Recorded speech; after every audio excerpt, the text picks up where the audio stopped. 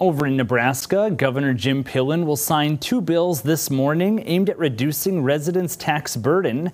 Those bills are LB 754, which will reduce individual and business state income tax rates to 3.99% by tax year 2027, and LB 243, which increases the amount of relief granted under the Property Tax Credit Act and puts an annual cap on how much school districts can increase property tax requests.